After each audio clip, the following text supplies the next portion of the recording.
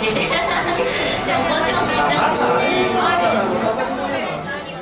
everyone, in today's video, I'm at the Capcom Bar in Shinjuku. Videography was not allowed in the bar, but photos were a-okay, so expect a majority of this to be kind of like a slideshow. So the ordering system here isn't like your typical bar or pub where you just tell the server what you want and you order it. You have to find the number corresponding to your food or drink item in the menu and then write the quantity next to it.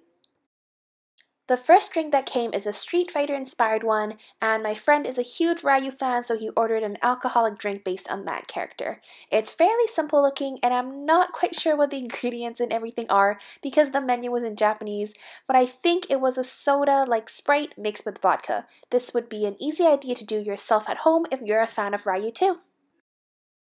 The next one is from Devil May Cry and the character is Dante. It's a very cool looking drink because it's dual colored and there is a glow in the dark ice cube. I took another close-up shot because I wanted you to see the detailing on the cup itself, and I think it's made from what I remembered a slushy type texture.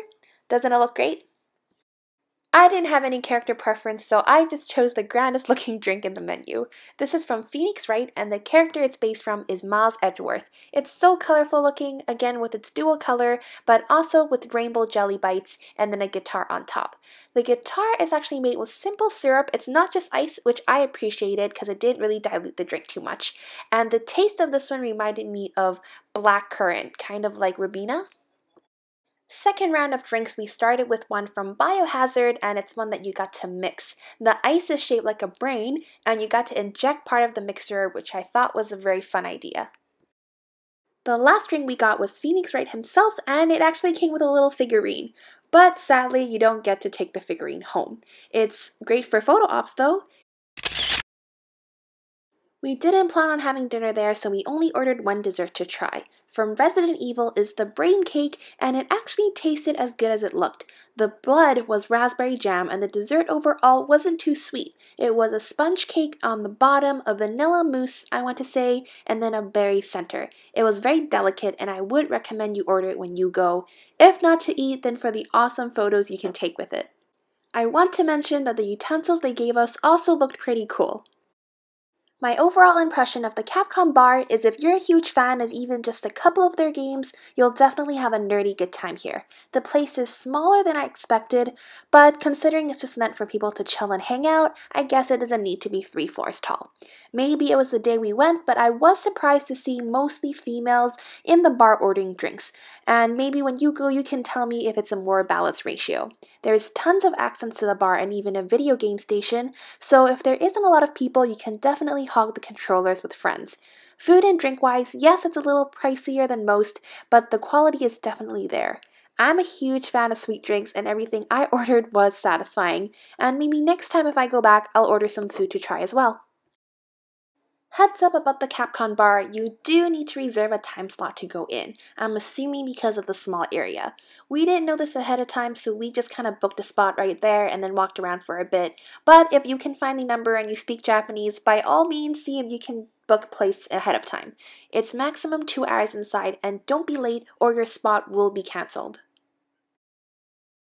There's also a ton of merchandise you can buy, and it's also based on putting a quantity number next to your item number on an order sheet.